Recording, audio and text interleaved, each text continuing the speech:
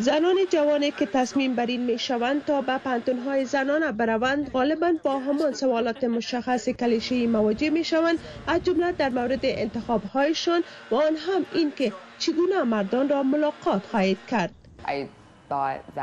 فکر می‌کردم که این سوال احمقانه باشد. در عوض در فکر من این بود که بعداً در زندگی با مردان کار خواهم کرد.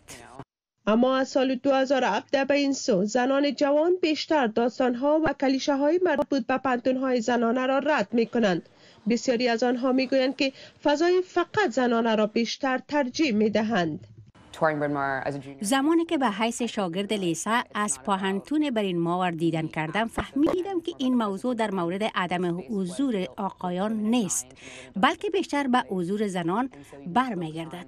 میدانید که در زمان اعمار این پوهنتون زنان مد نظر گرفته شدند تا آنان مجبور نباشند که برای جایگاه خود برزمند. بنابراین شما می توانید به جای تلاش برای یافتن یک جایگاه فقط روی یک فرد بهتر بودن تمرکز کنید.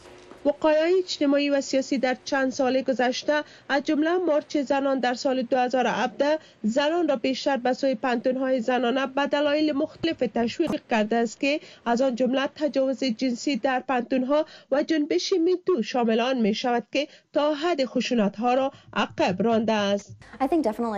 فکر می‌کنم اوضاع سیاسی یقینا تغییر کرده است. فکر می‌کنم بعد از انتخابات سال 2016 مطمئنا شاهد بودیم که زنان جوان به دنبال همچو فضاها هستند، جایی که زنان قدرتمند باشند و آنان قدرتمند شدند تا از صدای خود استفاده کنند.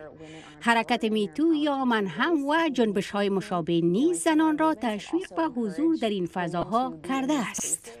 اما در این حال پوهنتون‌های زنانه در سراسر ایالات متحده در دهه گذشته با مشکلات مالی روبرو بوده و از این رو تلاش زیادی صورت گرفته است